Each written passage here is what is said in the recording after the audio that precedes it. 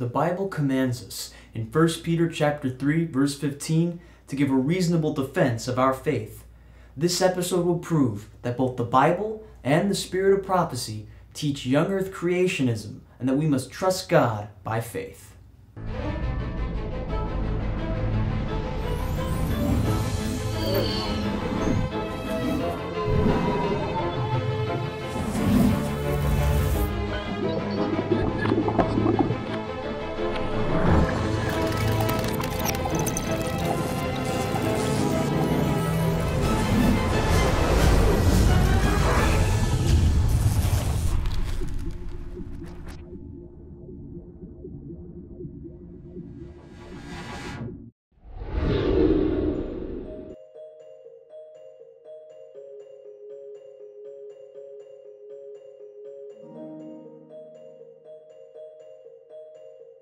Biblical creation is the teaching that the earth is approximately 6,000 years in age, and that this age approximate is confirmed by both the teachings of Scripture and the inference of science. Genesis chapter 1, verses 1 through 31 teach that God created the world in 6 literal days. Genesis chapter 2, verses 2 through 3 teach that God rested on the literal 7th day and established a pattern found in the commandment of Exodus chapter 20, verses 8 through 11. The spirit of prophecy nicely summarizes this teaching in Testimonies to Ministers, page 136, paragraph 2. She says, God made the world in 6 literal days, and on the 7th literal day he rested from all his work which he had done and was refreshed.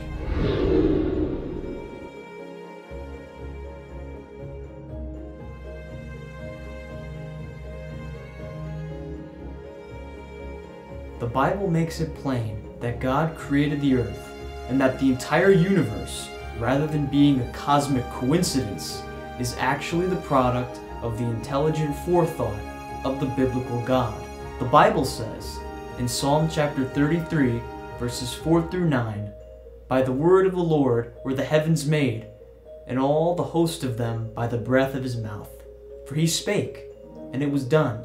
He commanded, and it stood fast. Further light is given in Jeremiah chapter 32, verse 17, where the scripture says, Ah, Lord God, behold, thou hast made the heaven and the earth by thy great power and stretched out arm, and there is nothing too hard for thee.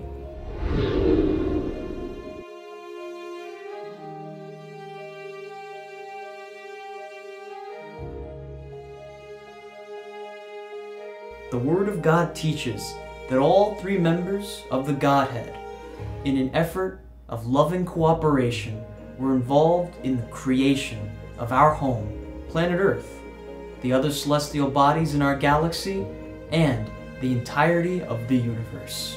One verse spoken by our God is enough to generate all of space, time, matter, and energy. Our personal lives are so deeply intertwined with our Creator. So let's take a look at the role of each member of the God family in the work of creation. We see the Father in Hebrews chapter 11 and verse 3, which reads, Through faith we understand that the worlds were framed by the word of God, so that things which are seen were not made of things which do appear. We see the Son, Jesus Christ, involved in the work of creation. In Colossians chapter 1, verses 16 through 17, it explains it like this. For by him were all things created, that are in heaven and that are in earth, visible and invisible, whether they be thrones, or dominions, or principalities, or powers. All things were created by him and for him, and he is before all things, and by him all things consist. Finally, we see the Holy Spirit involved, moving on the face of the waters. Psalm chapter 104, verse 30, beautifully puts it like this, Thou sendest forth thy Spirit. They are created, and thou renewest the face of the earth.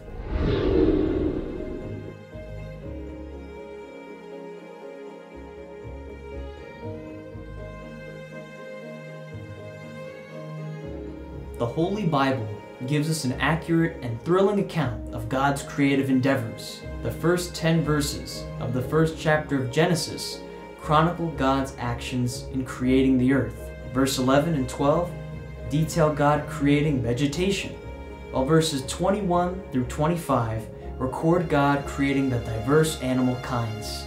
At last, God creates the human race, starting with the first man and the first woman in Genesis chapter 1, verses 26 through 28.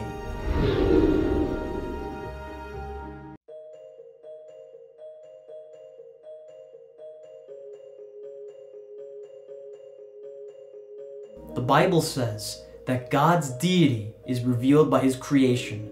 In Romans chapter 1, verse 20, the Bible says, "For the invisible things of Him, from the creation of the world, are clearly seen, being understood by the things that are made, even His eternal power and Godhead, so that they are without excuse." God's creation also reveals His power.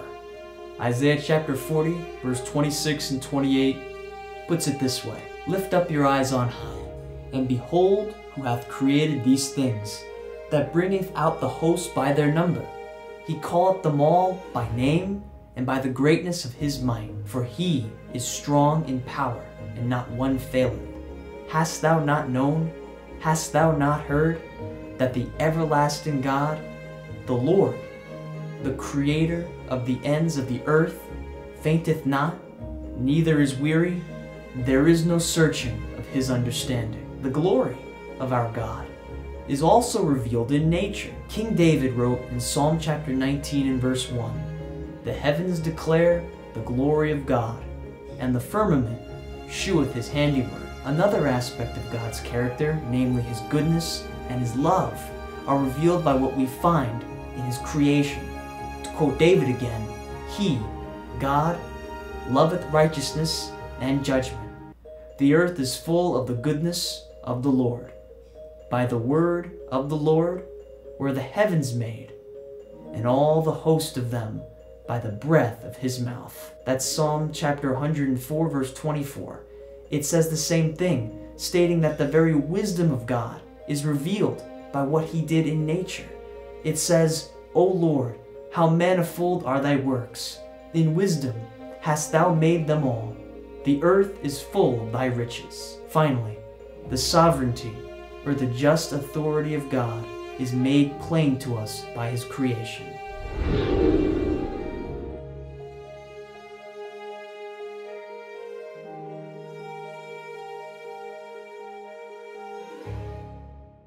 The message of biblical creation, according to the Apostle Paul in 2 Corinthians chapter 5, verse 17, illustrates how we must be born again.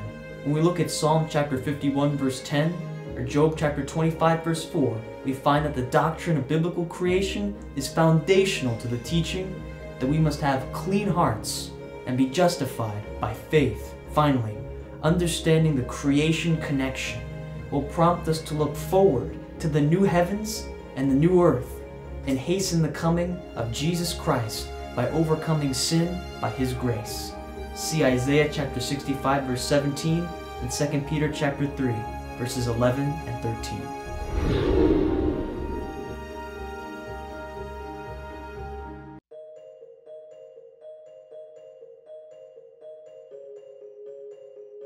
Solomon teaches in Ecclesiastes chapter 12, verse 1, that we must remember the Creator in the days of our youth, so we can lead fulfilling lives.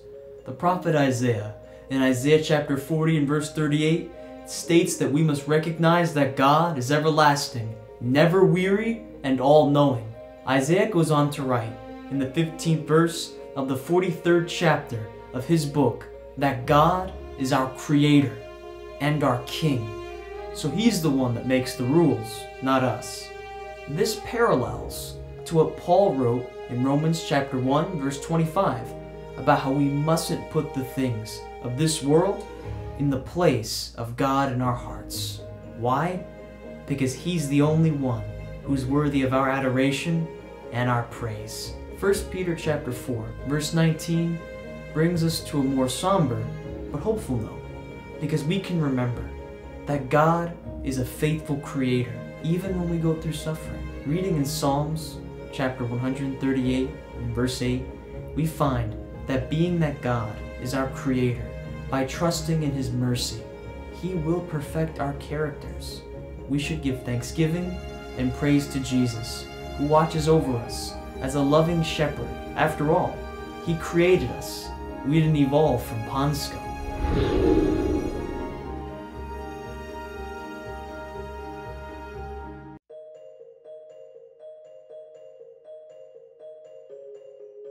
The Bible nowhere exactly gives the Earth's age in millennia, centuries, decades, years, months, weeks, days, hours, minutes, or seconds.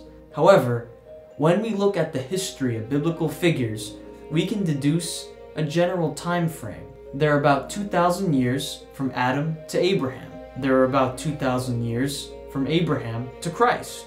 And there are about 2,000 years from the time of Christ to today.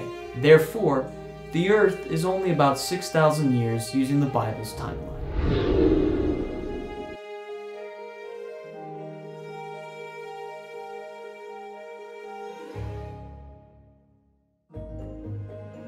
There are a few places where the spirit of prophecy teaches that the Earth is only about 6,000 years old. Check out this quote from Spiritual Gifts, Volume 3, page 92. It says, "The world is now only about 6,000 years old." Ellen White, in her beautiful book on the life of Christ called Desire of Ages, wrote, "For 6,000 years, faith has builded upon Christ. For 6,000 years, the floods and tempests of satanic wrath have beaten upon the rock of our salvation, but it stands unmoved." That's Desire of Ages, page 413, paragraph 4. Thank God for Jesus Christ, the Savior of humanity.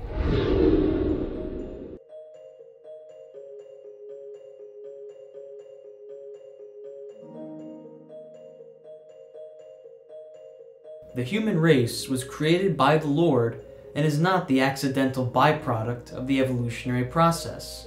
The Bible says that the Lord God formed man of the dust of the ground and breathed into his nostrils the breath of life, and man became a living soul. That's Genesis chapter 2 and verse 7. The Bible also explains the origin of women in Genesis chapter 2 verses 22 through 23, which says, "And the rib which the Lord God had taken from man made he a woman, and brought her unto the man. And Adam said, This is now bone of my bones, and flesh of my flesh. She shall be called woman, because she was taken out of man." Ellen White has another very beautiful thought on mankind's origins. In her book, Patriarchs and Prophets, she wrote, "After the earth, with its teeming animal and vegetable life, had been called into existence, man, the crowning work of the Creator, and the one for whom the beautiful earth had been fitted up, was brought upon the stage of action. To him was given dominion over all that his eye could behold. For God said, Let us make man in our image, after our likeness, and let them have dominion over all the earth." So God created man in his own image, male and female created he them. Here is clearly set forth the origin of the human race, and the divine record is so plainly stated that there is no occasion for the erroneous conclusions. God created man in his own image. Here is no mystery.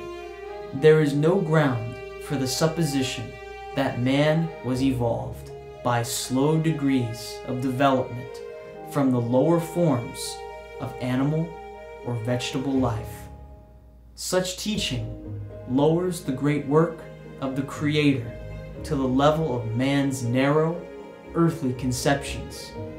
Men are so intent upon excluding God from the sovereignty of the universe that they degrade man and defraud him of the dignity of his origin.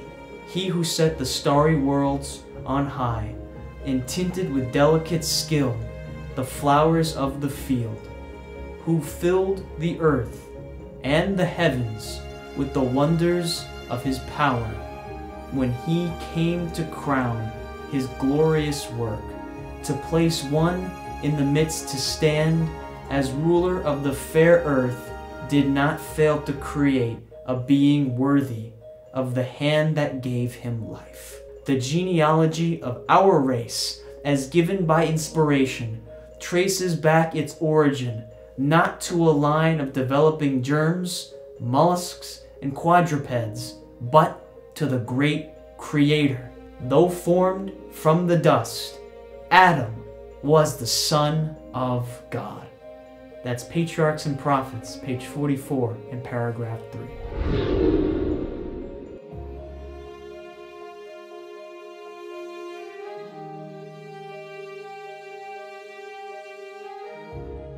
The human race was made on the 6th day of creation. However, the creation week did not end on the 6th day. On the 7th day, while not engaging in any more creative acts, God rested as a pattern for his children. Jesus said in Mark chapter 2 and verse 27 that the Sabbath was made for man, and not man for the Sabbath.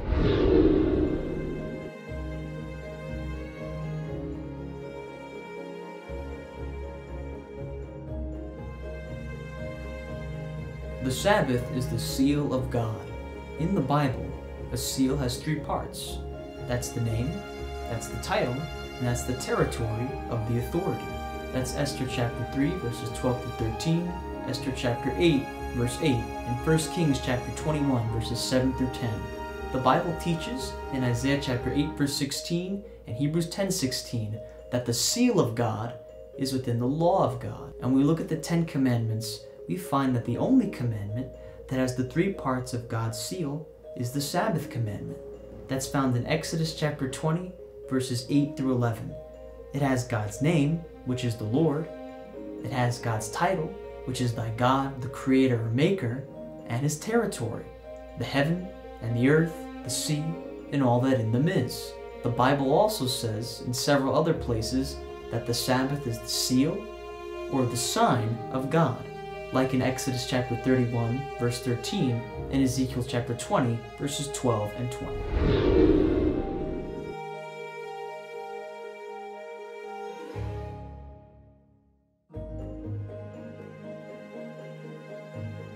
The Apostle Paul in 1 Timothy chapter 4, verse 10 says, "For therefore we both labor and suffer reproach, because we trust in the living God, who is the Savior of all men, especially of those that believe."